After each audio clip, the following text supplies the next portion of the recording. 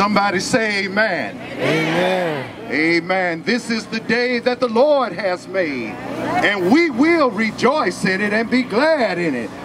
It doesn't matter what's going on, because God is sovereign over everything.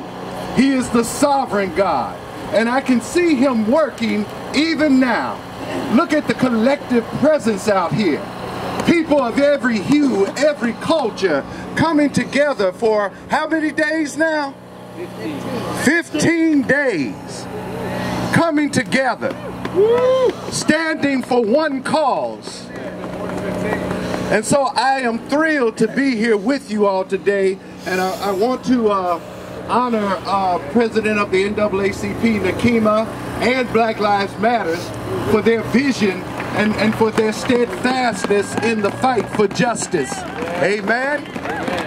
Would you pray with me? Father, here we are and here you are.